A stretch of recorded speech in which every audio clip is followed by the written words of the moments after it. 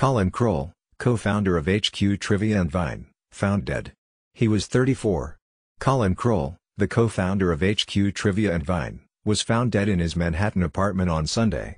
Police responded to a 911 call for a welfare check at the Spring Street apartment on Sunday, a New York Police Department spokesman told NBC News. Kroll was 34, police said. Police found Kroll unconscious and unresponsive in a bedroom of the apartment, the spokesman said. He was pronounced dead on the scene, police said. A drug overdose is the suspected cause of death, police said, but an investigation is underway.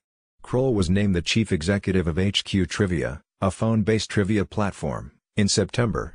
Prior to that, Kroll co-founded Vine, the popular short-form video service acquired in 2012 by Twitter. Vine was discontinued 4 years later.